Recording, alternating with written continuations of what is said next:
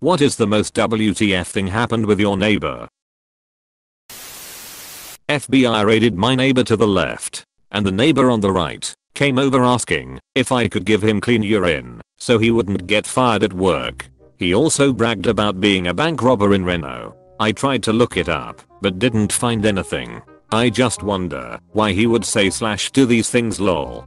Definitely don't live in that neighborhood anymore. Meth addicts are weird.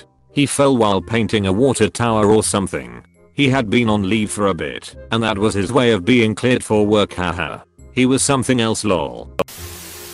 Not my neighbor, but my best friend's neighbor. I was there for a sleepover playing Settlers of Catan and listening to Mayday Parade when it happened. Husband came home with a shotgun and shot his toddler, wife, and then himself for unknown reasons. Pretty terrifying for a while till the police got there, since we had absolutely no idea what was happening. We all hid in the hurricane bathroom listening to my friend's dad talk to the 911 operator for what felt like an hour, until it was safe to come out and get questioned. Unfortunately none of them survived. Holy shit, that must have been terrifying. Hope you all are okay after that. I'm sure something like that could cause problems.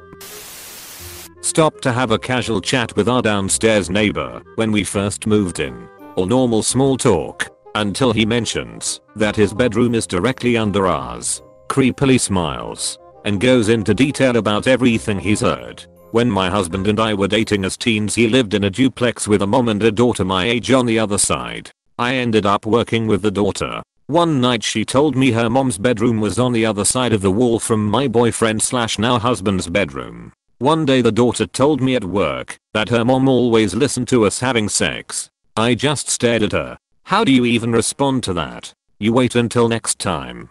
Pause mid-action. Softly tap the wall and ask your neighbor if she'd like to join. She would have gladly accepted. She hit on my husband's younger brother. He was about 16 then, and her daughter and I were about 18.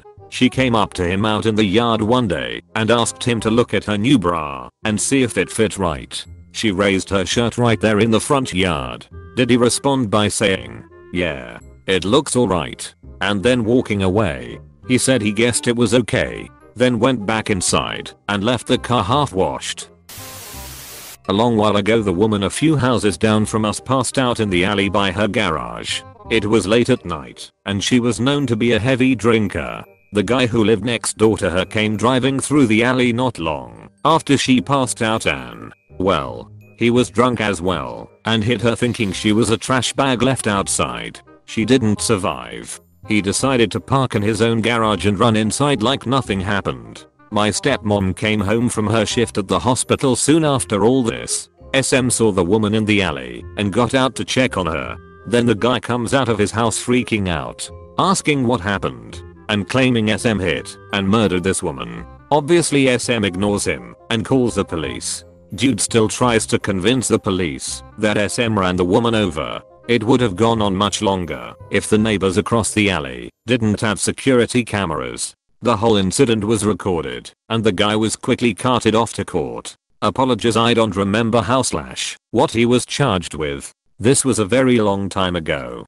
Fucking crazy man. Thanks security cams. I do not drive drunk, but accidentally hitting a person with my car is one of my greatest fears. It is a fucking nightmare. My little sister hit 2 pedestrians a while back. She was sober and not on her phone, but 2 people decided to cross a 50 miles per hour road in the dark in an area with no street lamps. It was a terrible accident. One of the pedestrians died. Thankfully my sister was found not at fault, but her PTSD is bad enough that she'll never be the same. How could she be the same? I'm sorry, but it's got to be something that profoundly changes you. Like it cracks and shatters a part of you. I really hope that she is getting the help she must need after something like that. Bless her heart. She has been and is getting help. It's been a year, but there's still a long road ahead. Thanks. I'm glad she has you there to remind her that it's not her fault. I wish peace for you guys. This isn't even everything that went down with that neighbor. Just some not so brief highlights. My mom had this neighbor who pretended to be weak from cancer/chemo so her landlord couldn't get mad at her for when trash bins were full and lawn was filthy. She even went as far as shaving her head and faking a limp, cane and everything. Mom baked her some cookies and offered to take care of her bins and lawn. Neighbor spills about her scam. My mom, now enlightened about my neighbor's The Fault in Our Stars bullshit and tired of the trash blowing into our yard, called the landlord. Neighbor wasn't happy and would blast music at ungodly hours of the night/wee morning to get back at my mom. Mom would get frustrated because she worked late and left early. Filed noise complaint to police. Police arrive. Neighbor claims my mom, old little Asian lady, punched her in the chest. Neighbor wants her arrested.